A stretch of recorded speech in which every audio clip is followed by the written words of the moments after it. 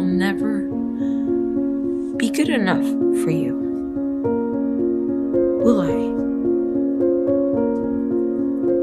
No matter how hard I try. The whole town relies on our family, on our gifts.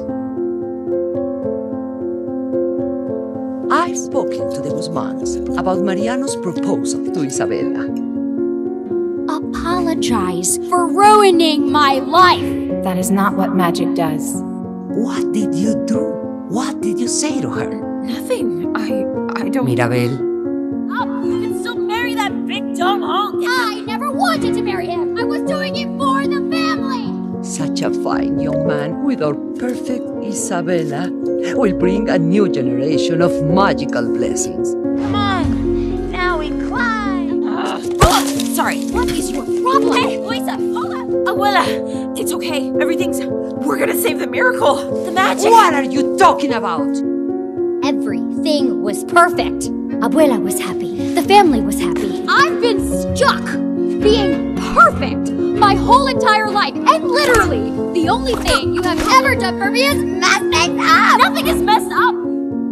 Isabela wasn't happy, and Of course she isn't happy. You ruined her proposal. No, she needed me to ruin her proposal, and then we did all You this. have to stop.